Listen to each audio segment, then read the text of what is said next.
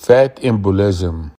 The fat embolism can occur when the fat globules are released from the bone, usually during long bone fracture. And these fat globules can travel to the lung and obstruct the pulmonary vessels. It can also occur during reaming of the intramedullary canal. These fat globules also cause the release of inflammatory mediators, which cause endothelial lung damage and hypoxemia. Fat embolism usually occurs in trauma patients with multiple fractures, especially the fractures that involve the pelvis and the long bones. Fat embolism occurs more with closed fractures. The fat globules also may travel to the brain, and it is called cerebral embolism. It may also travel to the skin capillaries. So a trauma patient with fracture of a long bone, usually the femur, and between 1 to 3 days will develop fat embolism. This is the classic triad for that patient. Number 1, respiratory change. The fat globules affect the pulmonary vessels, so the patient will have difficulty in breathing, will have dyspnea, hypoxia. So you see this from the history and from the physical examination of the patient and from the vital signs. Patient also may have neurologic signs because the fat globules can go to the brain.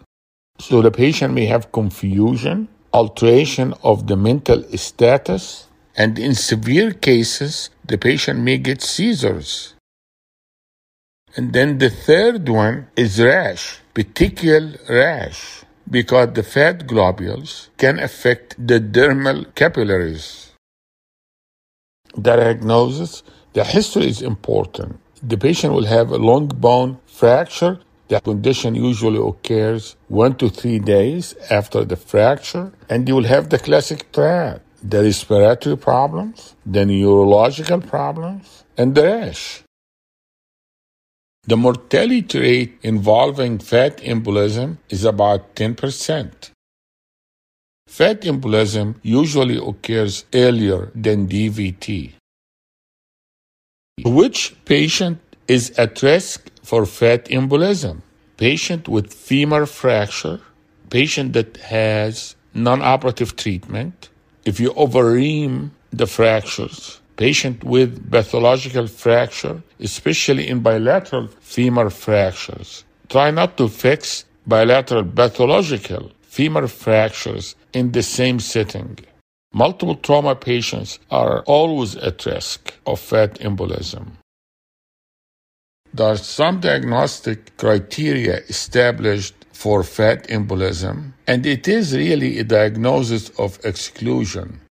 So you need to have one of these major signs: respiratory, shortness of breath, hypoxemia, the oxygen saturation is less than 60 millimeter mercury, pulmonary edema, the neurological confusion, agitation, altered mental status, drowsiness, petectial rash, axilla conjunctiva, palate.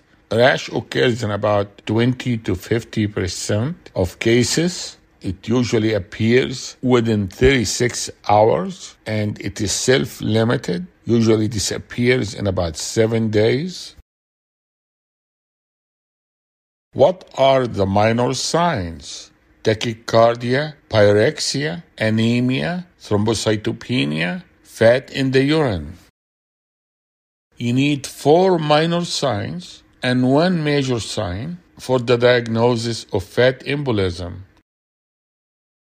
Early stabilization of long bone fractures will reduce the risk of fat embolism.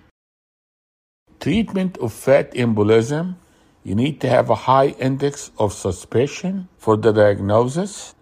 The treatment is usually supportive, oxygen, And in severe cases, you will do mechanical ventilation with high levels of PEEP.